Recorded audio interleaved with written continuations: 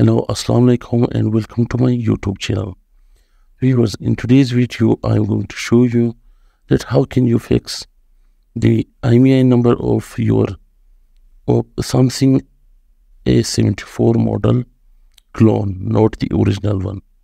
So in today's video, I'm going to show you how can you fix the security of A74 5G smartphone, Samsung A74 5G clone smartphone China variant.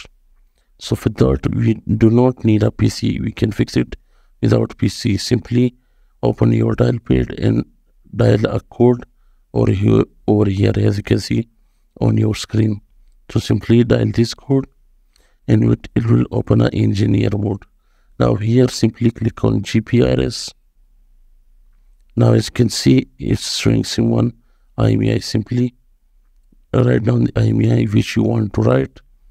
I'll simply use this for a demo. You always use the original IMEI which is written on the phone of the back, and so on the phone box back. So simply for SIM2, write on the IMEI and click on write IMEI. As you can see, it shows the IMEI has been write successfully. Now simply reboot your smartphone.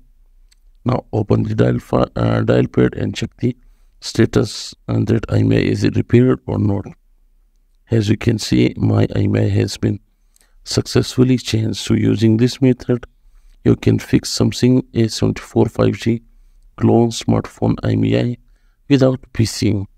If you like the video, comment down your thoughts in comment section, and don't forget to subscribe, and I'll see you in the next one.